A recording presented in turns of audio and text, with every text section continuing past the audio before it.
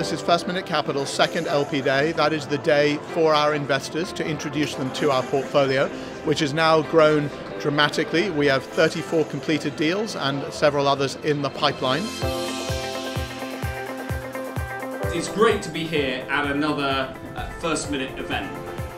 It's a great agglomeration of investors, big companies and startups all brought together and curated, I think, in a way that hopefully makes a good investment, but in many ways what interests me more is the connections that we can build.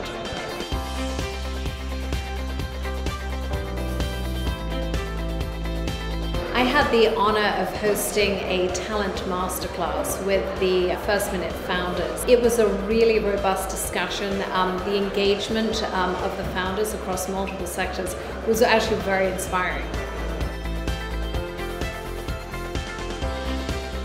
Big difference from 2 years ago is that we had to go out and find investment opportunities. Today we do get the call. It's always fascinating to see the blend or the mix of startups, investors, entrepreneurs, and of course large corporations, and also others like media be together. First Minute is such a magnet and it's such a good convening power to get a lot of great people together, not only from London but also from far afield. So it's a good opportunity to reconnect and meet some new people as well. We had an example of one panelist who's been devoting himself purely to philanthropy. So I think it was fascinating because there were a lot of questions, and I hope that through that panel we have managed to encourage some people to maybe consider becoming philanthropic. You know, it is a learning process. You're learning every single day with very, very smart people. I think big corporates spending time with entrepreneurs enables the corporates to understand what's the sort of next trend of innovation. But equally, I think entrepreneurs more openly have a lot to learn from the corporates.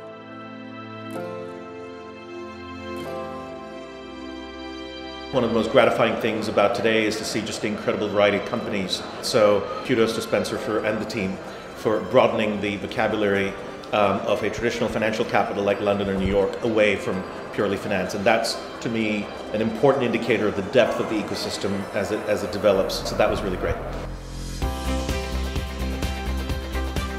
We've had founders fly in from many other places and hopefully couldn't have gone better. We've had an amazing mix of CEOs of really big companies. We've had some unicorn founders share insights on their investing. We've had a spoiling array of really senior venture capitalists, and I think everyone has had fun. I think they've met relevant people, and I think above all, connections have been made that will be helpful for our founders. So it's been great.